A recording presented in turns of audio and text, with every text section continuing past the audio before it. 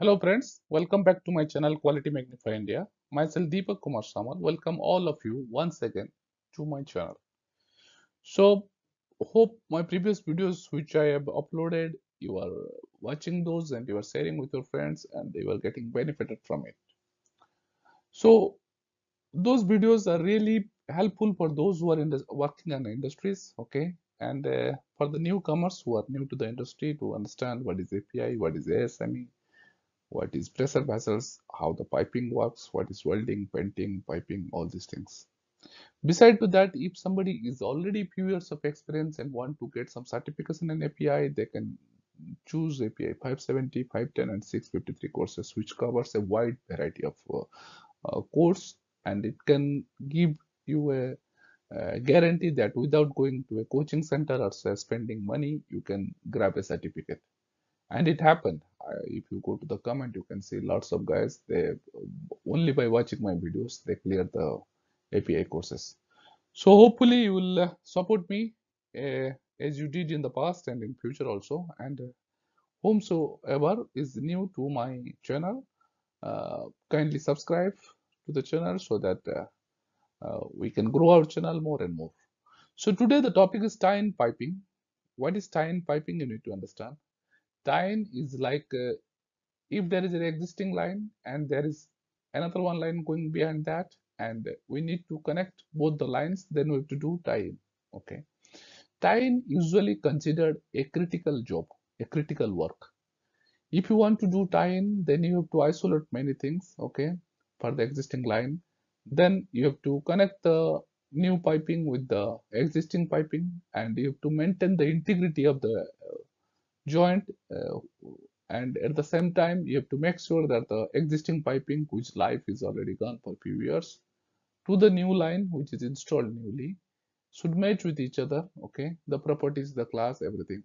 So tie-in is considered as a very critical thing, and usually for tie-in a specialized team works on that. Sometimes we say tie-in is in between the plant. If there is an existing plant and the nearby plant is there, and you need to connect both the plants, okay, let's say you have a plant where the sludge is moving, and that sludge at the present moment you are disposing through trucks, but in future there is a new plant came to your nearby to your plant and they are doing the sludge treatment. So you have to connect your sludge piping to their plant uh, inlet piping so that it can save you a transport cost. So for that you need to do a tie-in, which is a very important job to do, okay. And for that you need to consider many things: the elevation, the tie-in material requirements, the tie-in joint design, everything need to be reviewed and approved by the engineering. Sometimes what happen inside the plant you have to do tie-in, okay. If you have multiple products in the plant and you need to exchange the product with one part of the plant to the other part, and at the beginning of the stage it was not done, and later stage it was advised to do a transport of product from one part of the plant to the other part, then you have to do a tie-in.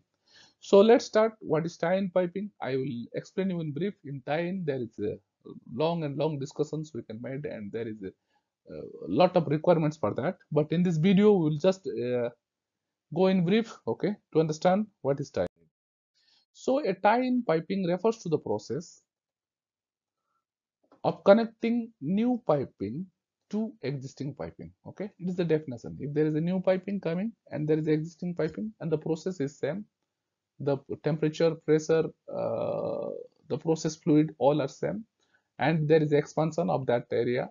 So we have to do the tie-in of the existing piping with the new piping. This can be done to extend the existing piping system, add branches to it, or connect it to the other equipment. Tie-in can be prepared in a variety of ways depending on the type of piping and the condition in which it is located. Sometimes what happens during the process, there is some process changes happen. So for changing a process, need some modification for the existing line. So when this happens, we need to do additional tie-ins. Okay, they often require careful planning and execution, as I told you, to ensure that they are done safely and effectively. This is very important. The philosophy behind tie-in is to connect new piping to the existing piping to ensure that new piping is properly connected and that the existing piping is not compromised in any way. That is very important, because sometimes what happens when you cut the pipe, existing piping, in order to do some connection, okay, either you install a valve, either you install a T, or either you install a bypass, something like that. So you have to make sure the existing piping is not compromised in any way. The goal is to create a seamless integration between the new and existing piping so that the entire system functions as a cohesive unit. Additionally, the tie-in should be done in a way that is easy to maintain and repair and that minimize the risk of leaks and other problems. Overall, the philosophy behind piping tie-in is to ensure that the new and existing piping work together seamlessly to support the overall function and operation of the system. So this is the definition as I explained you from the beginning. This is simple to understand what does tie-in mean and how it works. So there is two types of tie-in usually we discuss. There is two types. One is plant tie-in points and skid tie-in points. So plant tie-in points are used to plant interface between existing plant lines or other process lines coming from a neighboring plant. Okay, as I explained earlier. Skid tie-in points are located inside the plant to establish interconnection connecting pipes between different skids and equipment present to the plant. So it is inside the plant and it is in between the plants. Okay, so plant tie-in is in between the plants and inside the plant we call it skid tie-ins.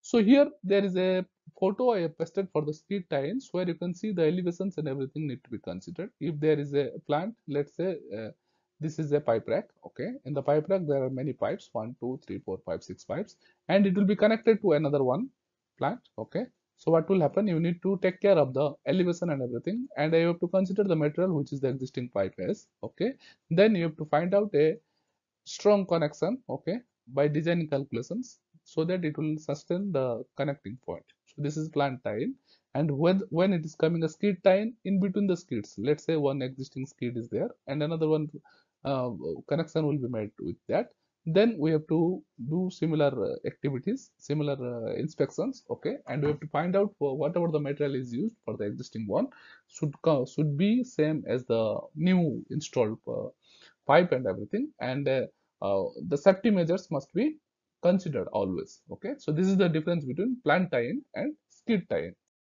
So benefits of piping tie-in connection: a tie-in point is a piping or pipeline is a point where the pipeline is closed for further expansion or for connection with an existing pipeline. Tie-in points are usually located at the end of the plant battery limit.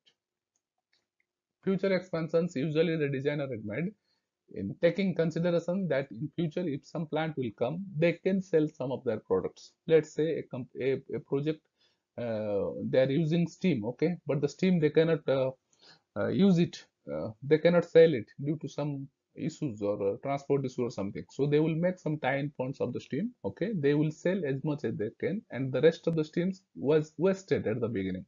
Those tie-in points will be there in future expansion. If any plant will come, they can do the connection, tie-in connection with the nearby plants and they can sell their steam. This is just an example I give you.